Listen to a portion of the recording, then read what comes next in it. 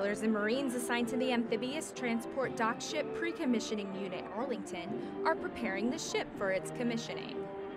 Petty Officer John Buxton shared the significance that the ship's journey and milestones hold for him.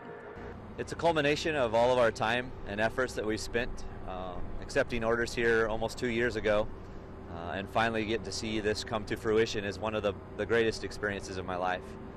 To see the blessings of the crew and the fitness and the happiness of all of us all together.